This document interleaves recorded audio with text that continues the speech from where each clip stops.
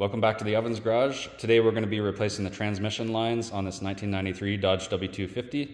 The hard line sprung a leak and I've decided to replace them entirely with a stainless steel braided line and just scrap those old steel lines. Alright, so I'm just going to briefly explain all of the parts and fittings here for replacing the transmission lines. We got all these parts from Evil Energy. They have a range and variety of fittings and hoses to suit all of your needs for automotive application. Just explaining briefly how the transmission lines are set up. Essentially there's two lines that come out of the transmission. There's two lines that go into a fluid-to-fluid heat exchanger on the passenger side of the engine. And then there's also two lines that run up to the air-to-fluid heat exchanger at the front of the truck. So the two lines that come out of the transmission, they're both 3/8 NPT female.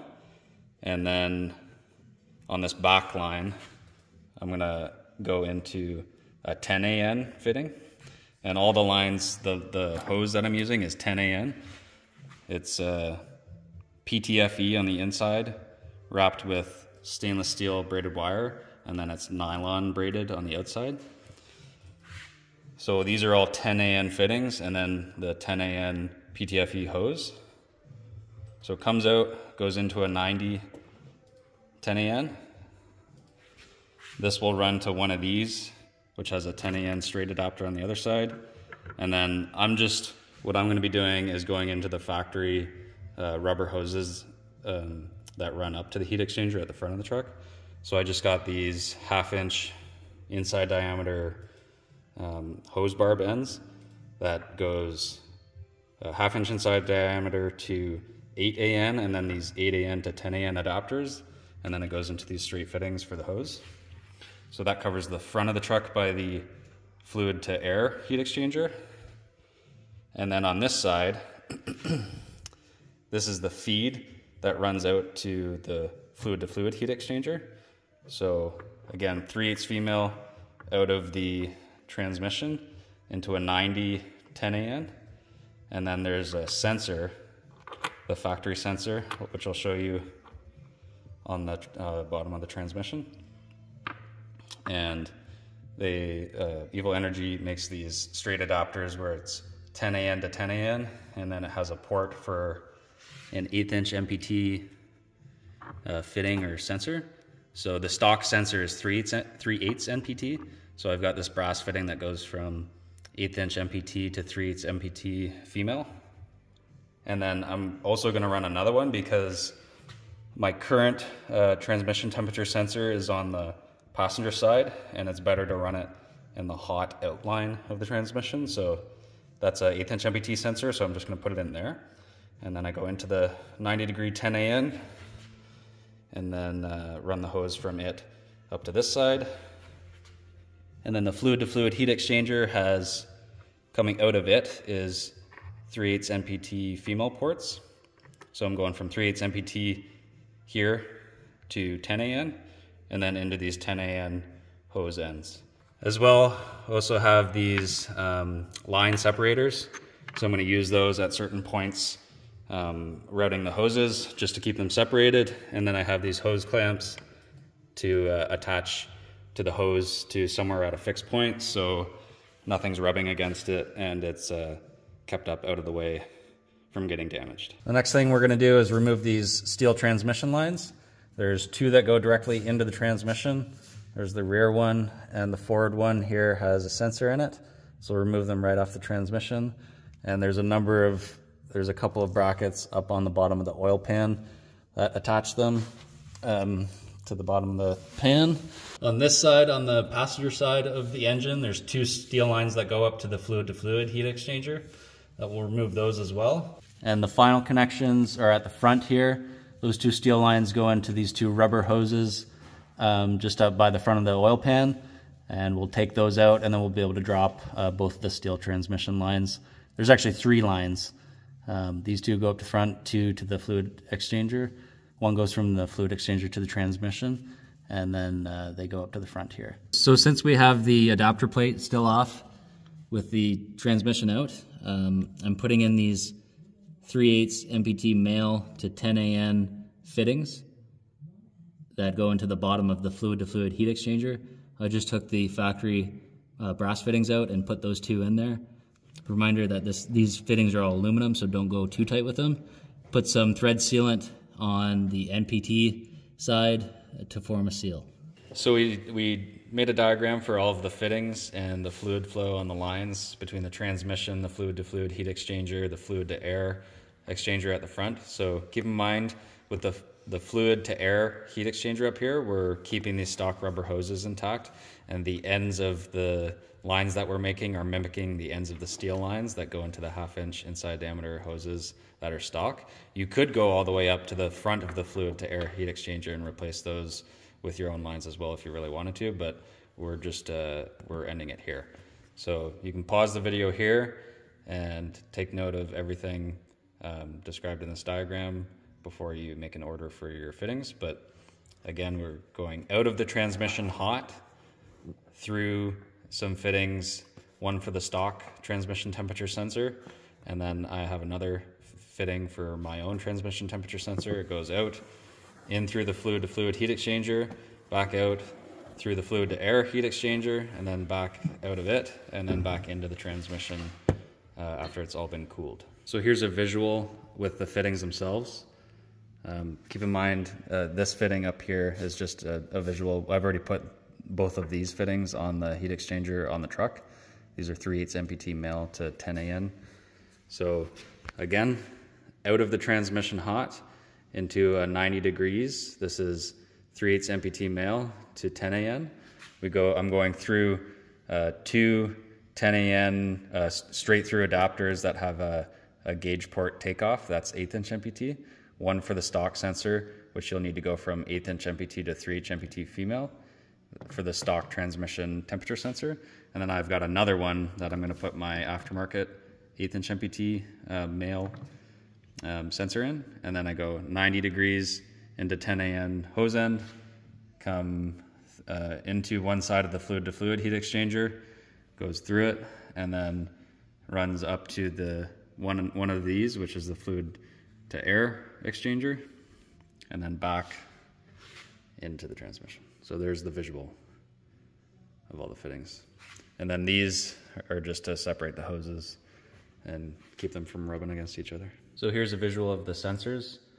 Here's the stock sensor, 3/8 MPT male, and then here is the aftermarket transmission sensor I'm using. That's 1/8 MPT. It's just a little long, so that's why I have this adapter here, but this is just an 1/8 MPT sort of spacer. So stock sensor, aftermarket transmission temperature sensor. So the stock sensor measures the transmission temperature coming out of the hot line on the transmission, and what it does is it controls whether or not your truck can go into overdrive. So if your transmission's too hot, it won't allow your truck to go into overdrive. And then this aftermarket sensor is just going to tell me the temperature of the transmission on my aftermarket gauge in the truck. So slight correction on this diagram. I was under the assumption when I measured that this was actually an NPT fitting, but the stock steel lines that go in and out of the transmission have flare fittings. So the brass flare fitting that's on there, this is the stock fitting that comes out of the transmission, is 1/4 inch NPT male into the transmission, and then it has this flare female fitting for the steel lines. So we actually needed to go and pick up some brass fittings. This is 1/4 inch NPT male to 3/8 NPT female. So this diagram's still correct. You just need to make sure that you buy these two fittings to adapt to your to this NPT to AN fitting. So here on the transmission, you can see this is where that fitting went for 1/4 inch NPT to this flare brass fitting. So this is the one that I'm talking about that you need to replace. So that's the rear one, and then the forward one is just up here. So we're replacing those two fittings with 1/4 inch NPT male to 3/8 NPT female brass fittings. All right, so we have the fittings mocked up dry right now. You can see here's the front one with both sensors in there. And we have the fittings mocked up on the fluid-to-fluid coupler. So now we just need to measure the length from the back of this fitting. We're gonna go from the back on the fluid-to-fluid to the front on the transmission. We're just using a strap to give us the rough measurement from where the hose would be down under the inspection plate and then to that fitting. and we're roughly going to do this length, so that's how we're measuring. So we'll go out, we'll pull this fitting off and this 90 off and do our connections on the workbench, and then we'll be able to come back and install it on the transmission. So I'm just going to explain how to do these hose end fittings for PTFE. So this is the PTFE hose end. In order to cut this hose, we're just using a hacksaw. So this is a 3-layer hose that has the PTFE in the middle, the steel braided line outside of it, and then the nylon braided on the outside of it. So the hacksaw gets through it and it kind of peels it back a little bit, that's what we need to do anyways in order to get the flare on here. So I'll take this fitting apart and show you what we need to do next. So here's our PTFE hose end. We take this portion of the fitting off, and we want it to come on here, so we can put that on from the other end after. But you have this piece inside of it, and it has a little lip on the inside of it. You just push it on the end and ensure that it's seated until you hit that lip. Just like that. Make sure it's seated all the way. You can see that. And then once that's done, you push this portion of the fitting into the PTFE, and then you come from the other side and just screw on the rest of the fitting. Okay, now we push the fitting over and thread it on. Then we'll get 2 adjustable wrenches, one for here and one for here, and we'll thread this on until it's tight. Now you can see here, this is our finished hose product with a PTFE hose end on each end. And here's a final look at the transmission lines from the front side. So you can see both elbows that go with the hose barbs into the factory hoses there. Then you've got these fittings that come into the 10AN hose. We've used these separators. These are 8AN hose separators for the 10AN line, and then brought it back. And I've used rubber insulated hose clamps to bolt up to the factory studs on the bottom of the oil pan. There's one here, and then there's one behind the cross member. So you can see those lines come back. We've got a couple more separators, another hose clamp on the oil pan, and then they come back.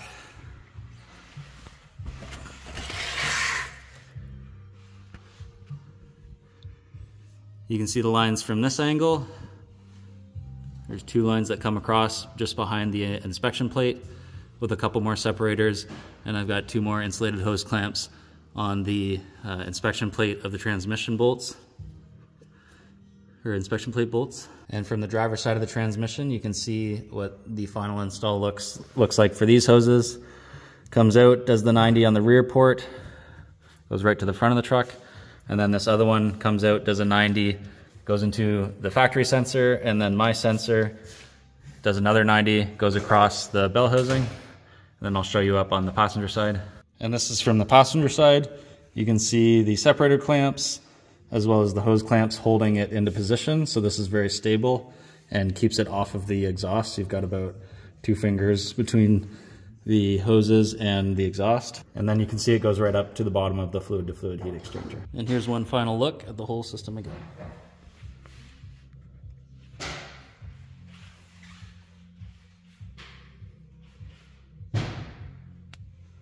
And here's a look at the system again from the driver's side of the transmission. So at this point with the transmission lines, the last thing we need to do is refill the transmission fluid. We want to check the transmission while it's hot, idling, and neutral. So we need to get the truck up to temperature and run the fluid through all the lines in the system and get it nice and hot and check the fluid level in neutral to make sure it's at the correct level. This is the transmission fluid that I'm running. It's synthetic, OEM multi-vehicle, good for Chrysler. And then on the backing, you can see it's good for Chrysler, ATF plus 3, ATF plus 4. ATF plus 4 is the one that I usually look for to put in this transmission. That wraps up the installation of the new transmission lines from Evil Energy on this 1993 Dodge W250. Thanks for watching, and I hope this one helps. Stay tuned for the next one. Cheers.